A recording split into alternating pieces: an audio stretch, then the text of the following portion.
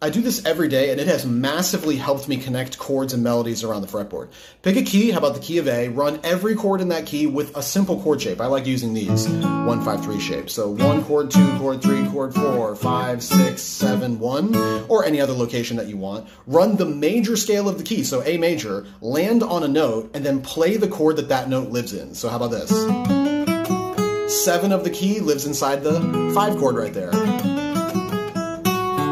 4 chord, 3 chord, 6 chord. Once you do this, your brain and your ears will start to notice the connections between the notes and the chords. You can start experimenting.